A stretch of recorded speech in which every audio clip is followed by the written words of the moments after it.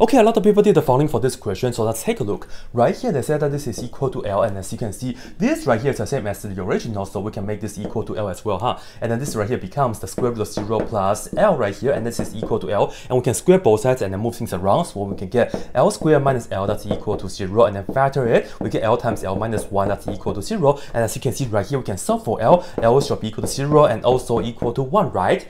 No, we actually have just one answer, and the answer is equal to 0. You have to rule out the 1, and the reason is because when we have square roots, the output of it has to be just one answer, right?